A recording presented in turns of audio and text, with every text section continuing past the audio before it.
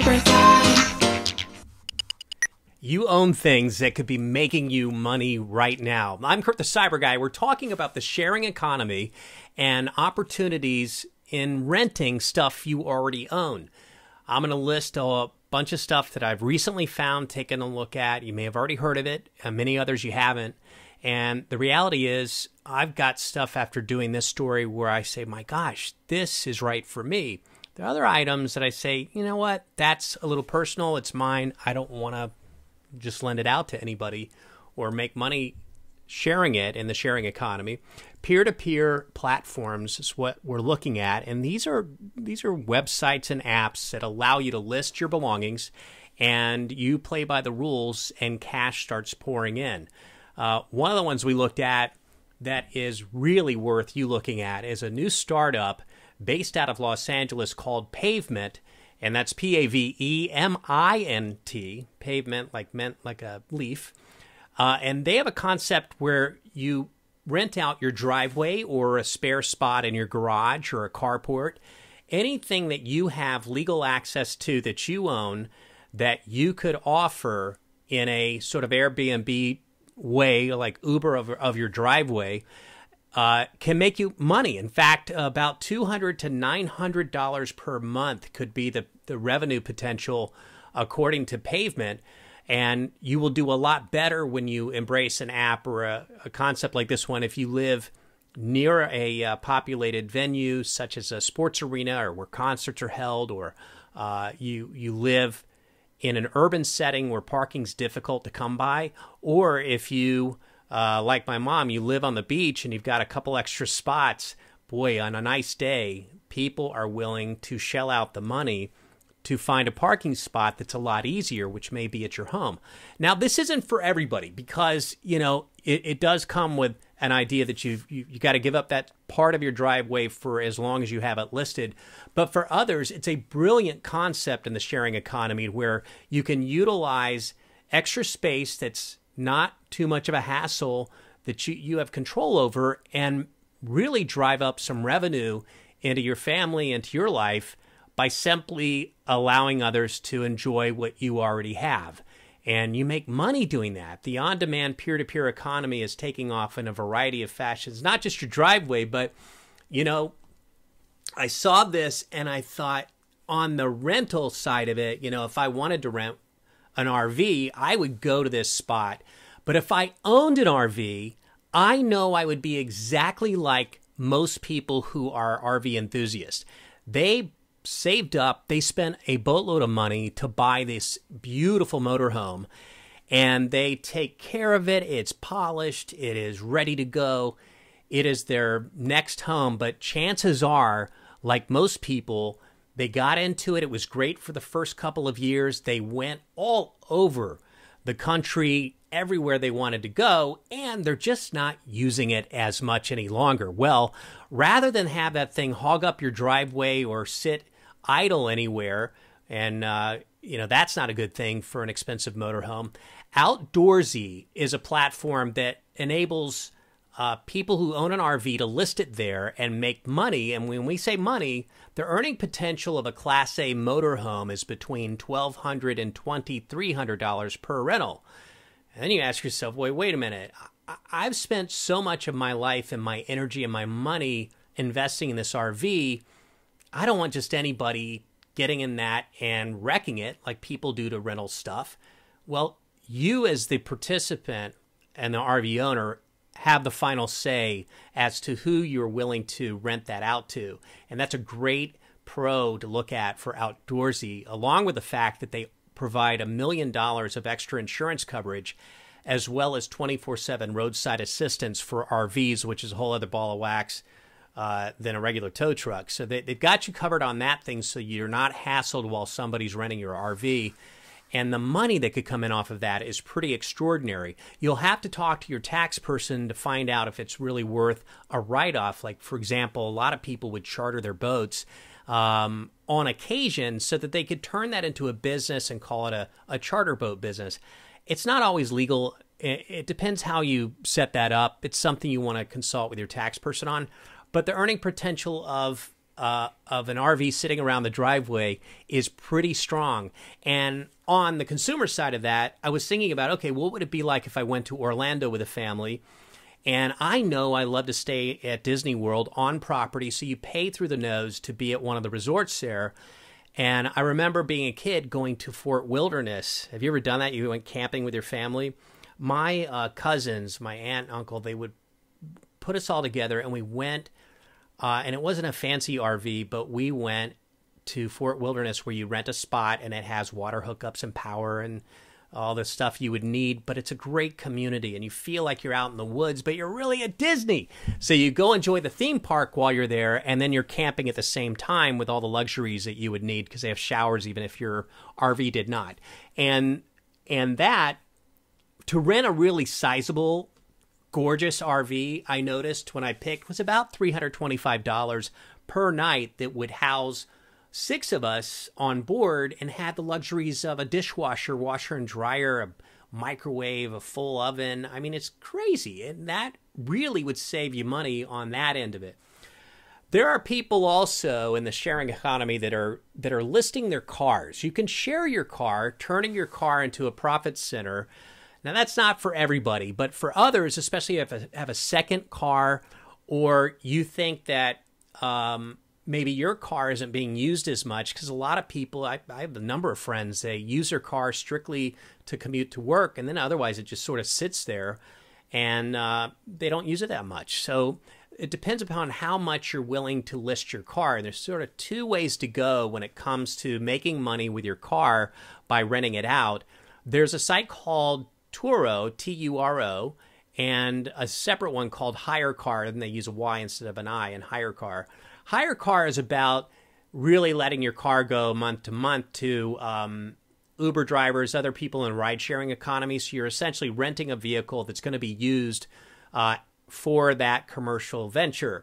And that's certainly not for everybody, but for others, it might be. Turo, on the other hand, lets you sort of just dabble with this. And it's renting to somebody who would just be renting the car for either a day, a week, sometimes longer, up to a month. And each of the Turo rentals covers your car with $1 million policy, along with roadside assistance for that too. So you can essentially find out what your car would be worth if you go to the Turo website, or if you just link off of CyberGuy, I'll have that for you there as well. A car valued, for example, at $32,000 is going to earn $7,341 in a year if it's rented for 14 days out of each month. That according to Turo. So again, it depends upon what kind of car you have, how much you're willing to put it on the market. And boy, if I had an extra car sitting around and you told me that I could earn over $7,000 a year without much liability or hassle on my end, that's going to pay for the wear and tear of that car. Hey, I'm into that. Not for everybody though. In your garage, if you looked into my garage, you would say, oh my Lord, what happened here? I just really love my garage. I use it as a workbench. I use it as a storage place mainly. You could never fit a car in my garage right now, even though it's a 2-car garage, because first of all, I just have boxes upon boxes, and I know exactly where everything is. Nobody would think that. You would think it's just a nightmare, but the reality is, in my garage are all sorts of fun things that I've acquired over the years, from surfboards, skis, a snowboard, and we have 4 bikes in the garage. Well, Spin Lister is a property that allows you to put all this kind of gear online, and other people who are either on vacation in your neighborhood or in your city, or just active people who are looking to rent by the hour, the day, or the week, might be willing to pay for your bike, your surfboard, your skis, your snowboard, and the list expands as they find out demand. They do, however, have this limited $10,000 damage and theft policy that's available to the person like you who's going to list their bike to be rented, or your other activity gear. It does not cover overnight periods outside, so you got to be really careful to find out what you're getting into. I assume the company has that limited coverage where it doesn't cover the theft of a bike overnight. because bikes get stolen during those hours it's so frequently. But just have a real close look at the rules and what you're signing up for on any of these programs. When you want to make money doing this stuff, a lot of people point to looking to find out on each of these properties what others who are really successful are doing. A lot of them say they take really clear photos of whatever it is that they're going to rent so that the person looking can clearly see what shape your item's in, whether it's a bike or whatever. And just look at those people and see how well they're doing their marketing. Not too much on the verbose descriptions, but just to the point, very direct, very descriptive, tend to be the ones that get easy listings and pickup from people who are interested in renting. Just think about if you were in their shoes, what would you want to be seeing?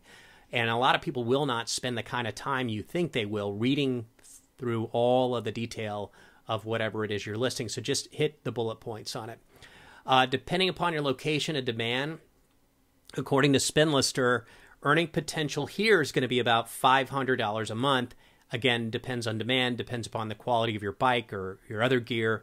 And that's just something to think about. You got a spare bike. I've got 3 spare bikes that I would let loose that are in the garage right now. I just have to determine how much interface do I want to have with people when renting it. How often am I home to be able to coordinate that connection to the bike? Turn your garage into a storage business is another idea that was behind the launch of Spacer. And Spacer is an app and a property that allows you to either list simply extra space for a few boxes in your garage, or you could rent out your entire garage. And people who do that are earning up to $5,000. Well, it's $2,000 to $4,800 for the entire garage per year on average, according to Spacer. They have a lot of very good information as to being aware to set the amount of access to provide whoever is renting space in your garage or the entire garage once they've stored their items. Because do you want someone beating on your door at 2 in the morning to say, oh, I just need to get in that box of kitchen tools. No, thank you. I don't want anything to do with that. But what Spacer lets you do that's great is you can negotiate that in advance, and you explain when you're offering it, I will provide access to the garage on Saturdays between 10 a.m. and 3 p.m. That's it. And for most people, that could work. You have to go and feel this out and see what other people are doing that are generating the most money. But all of this, when it comes to the sharing economy and peer-to-peer sites like this one, as well as the ones I'm talking about, a lot of these are new. They're in their infancy. There's a balance to be had. There's a sweet spot to be had in the convenience and hassle of your life and the amount of money you're earning. And you gotta be focused and committed on being in tune with that. You know the name of it. It's Airbnb. Renting a room in your house is not for everybody. I would not do this. But for a friend who lives in Hawaii, she converted her garage to a gorgeous luxury suite for vacationers. And guess what? I'd rather stay there than at the St. Regis. It's down the road. And her place is a fraction of the cost of staying at a luxury resort. But what's great is you occasionally can interface with her and you meet really cool people. She's told us about stories of amazing people from around the world that have come. And she just loves it. And she's found that right balance where she doesn't have people walking into her own home, but they use a private entrance, and that works for them. HomeAway and Airbnb, the leaders in this area, I'm sure you've heard of both of them. They're really the home vacation rental market kings, and renting out the entire house is also a great way of covering the mortgage short term for some people. You just, again, have to sort of search as if you're the customer in your own neighborhood and see what pricing is working out that way. No matter what you decide to jump into, you want to just really dig into what are the risks, what are the return possibilities. And that was a smart thought behind the people of Style Lend. Style Lend is a site where you can list your designer clothing, and you will essentially get it clean and ready to go, and people rent it, and they rent it for about 5 to 10% of what you paid for the items. So let's say, for example, my mom has a Chanel bag that's worth $200. Well, you can rent it out for about 7 days at a time, and she's going to earn, well, that bag may have been probably $5,000 when she got it, but she's going to earn about, 200-ish in that neighborhood per rental. If it's a dress or an outfit, you just want to really make sure there are no snags, no tears, no stains in the garment, or it disqualifies from being part of this rental pool. But you list your items, then somebody goes shopping for them to rent them, and you're ready to go with pre-shipped labels. You send them out, and the person sends it back to you, not laundered, and it's your responsibility to have that clean and ready to go again. The way the concept works with StyleLend is that they take 20% of the overall rental, and you keep 80% of that, and they pay you out through PayPal or Venmo.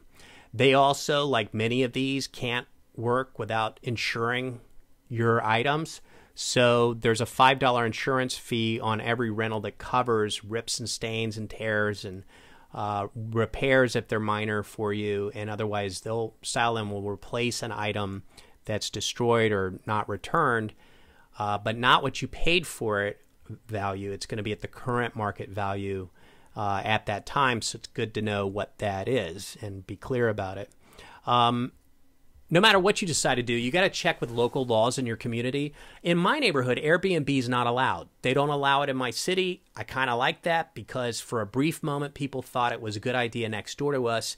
I live in Los Angeles in a popular neighborhood that's near a lot of things, and it's mostly single-family homes around here, but we're real close to some great party outlets and clubs and great restaurants. So when people want to rent an Airbnb in this neighborhood, they are coming for a fun time, which means we were woken up about 3 a.m. numerous times from the people next door renting it out constantly to these people that were coming for a night or 3 nights. And they're up at all hours and jumping in the pool and screaming, and our bedroom is right on that side of the house, and that just did not work for us. And luckily, a city council person jumped into play and said, yeah, that's not allowed here, and who is it? And so that got shut down. So you don't want to be like them, being shut down by another neighbor, and you don't want to create ill will with a neighbor. So check local laws in your community for that, and have a balance with your neighbors about, being cool about people coming and going so that you're not disruptive and it doesn't seem like you're the nightmare neighbor that is all kinds of crazy people stopping by all the time.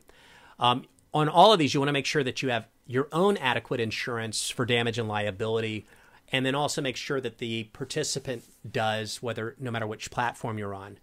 And then you want to stay in control of your calendar. You want to decide when you rent out whatever it is that you own, and that you can cancel that whenever it's not right for you. All this is really about, for right now, playing with it and saying, hey, would this work in our lives, and would it really make enough money to make it worthwhile? So you want to be able to play that game and be able to unplug it if it's not working for you or not cool. Also, understand the rules and the successes of each of these programs fully. So whether it's your RV or it's StyleLend with your clothing, you want to know exactly to the T the rules, and you want to follow them because they've set those rules forth so that it reduces liability and so that you do have the greatest success with it. And always look and see what people are doing on each of the properties' websites to generate the most. And reaching out for help to any of these programs, look, they want to grow. They want it to work. So they're really very eager to share with you how you can make it work most effectively too. And that'll save you so much in the learning process. So reach out to them directly. And then have patience as these platforms grow. You may list your bike in your garage today, and maybe nobody bites on it for 4 weeks. But guess what? One day they might. And one day you might find the sweet spot in the pricing, and suddenly your bike is now paying for your next holiday vacation, right? So it's the peer-to-peer economy, the sharing economy, as others call it. And there are some ways to make some money with stuff you already own. If you'd like to reach out to me, you'll find me on social media. I'm CyberGuy at Twitter, and then CyberGuy Official on Facebook, Kurt the CyberGuy on Instagram, and you can always just find all those links right at cyberguy.com. And if you didn't see me on TV talking about this stuff, well, now you heard it, and you heard it in the greatest detail. If you're feeling the love and you want to share this with friends and family, please do. And if you're not feeling the love, send it to them anyway.